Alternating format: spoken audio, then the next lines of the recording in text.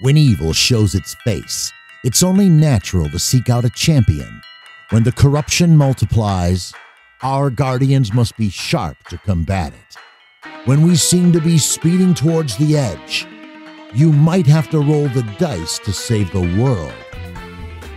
Sometimes evil is hiding in plain sight, and it takes a hero to lay it bare. When evil seems unstoppable, we turn to our Sentinels.